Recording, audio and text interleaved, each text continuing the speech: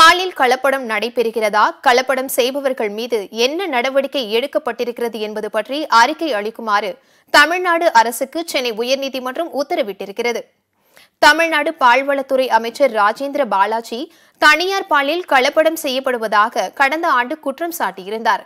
பாலில் கலப்படம் செய்யும் நிறுவனங்கள் மீது நடவடிக்கை எடுக்கப்படும் என்று எச்சரித்திருந்தார்.